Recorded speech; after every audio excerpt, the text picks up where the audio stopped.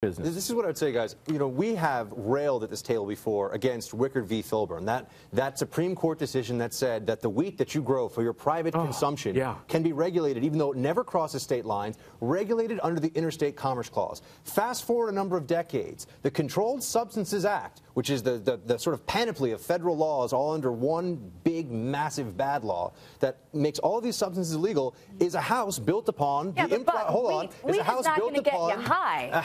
upon the foundation of Wickard v. Filburn. And when I talk to other conservatives about this, I feel like I'm just fighting against the perception. They're not looking at it from a perspective of principle. The federal government does not have the right to do this, and it should not be in this business. But conservatism is also about conserving, and it is about, conserving tradition. And traditionally, we don't have a social, what is the word I'm looking for?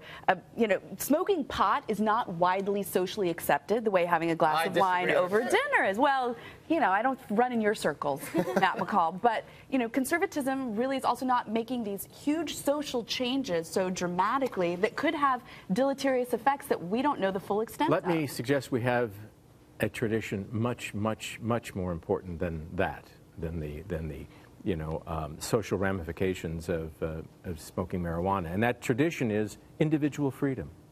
The founders were, so then why the only thing that made us different, the only reason people came here originally is to escape the kind of nanny state that we're talking about creating here, and that we have unfortunately recreated in so many ways. I think that tradition is far more important than the other one. And let's think about William F. Buckley, of course. If he is not the soul of conservatism, certainly the thinking part of conservative activity, and he was, clearly in support of it. I mean, he talked about it all the time. Milton Friedman. Recently, Pat Robertson, for heaven's sake. Pat Robertson. Congressman, I'm with you on this, and I know you have a counterpoint to this, but really quickly, I just want to also put up the costs of this, the human costs and the financial costs. Let's put up a chart first of marijuana arrests in the United States. Now, you have to understand, this isn't just people that are going to be spending time in jail as a result of this. This is man hours. This is law enforcement attention. This is a huge drain upon our services at the federal and at the local level, because they're all enforcing these drug laws.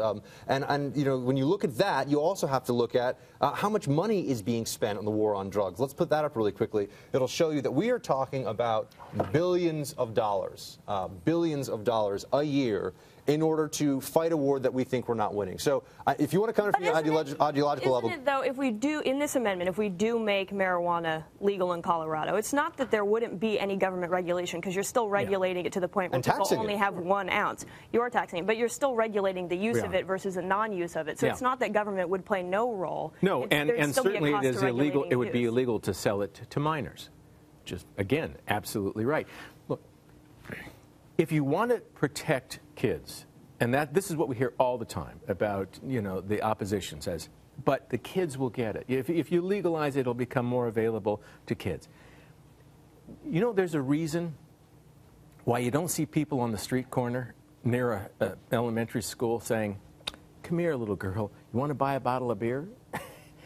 Doesn't happen, right? Because, of course, the risk-reward ratio is completely out of whack there. Why should you do it? We had an expert on the cartels on our show yesterday talking about how you're never going to get rid of this problem when you can buy something for $1,000 to $2,000 at its source of origin in Colombia and sell it at street level for $50,000 to $100,000. Congressman, you're saying it's an individual freedom issue. Yes. But why are you drawing the line at marijuana then? Why not heroin, meth, cocaine, or whatever else comes down the pipe? States can make. I want the Congressman to answer why draw the line at marijuana. Let me tell you that indeed states are the laboratory of democracy. There we go. And if you want to start someplace and find out exactly what will happen here, because I believe I know how this will play out.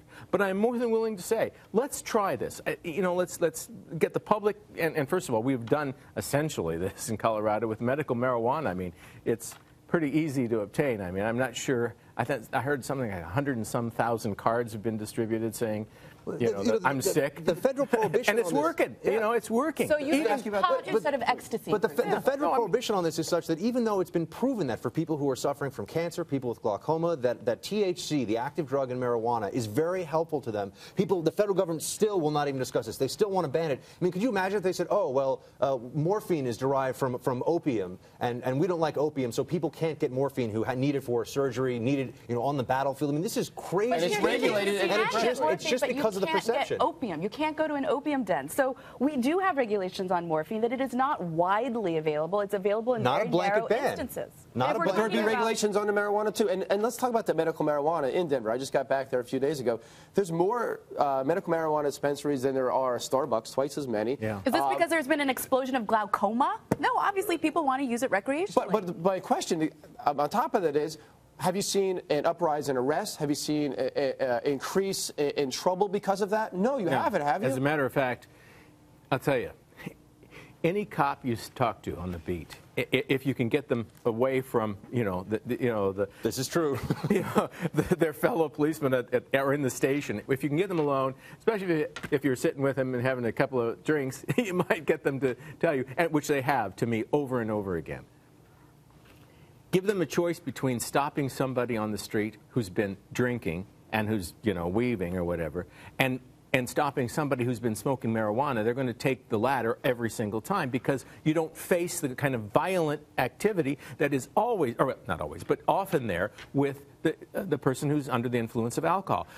If they go to a domestic dispute, alcohol gets involved, it turns into oftentimes a very, very violent situation. Marijuana is not the same way. I'm going to tell you something, and maybe this is one reason why I'm here and talking about it. My dad was an alcoholic, and he was a violent alcoholic, and I know what my mom and my brothers and I went through as a result. And I'll tell you right now, I'd give anything if he had just smoked pot.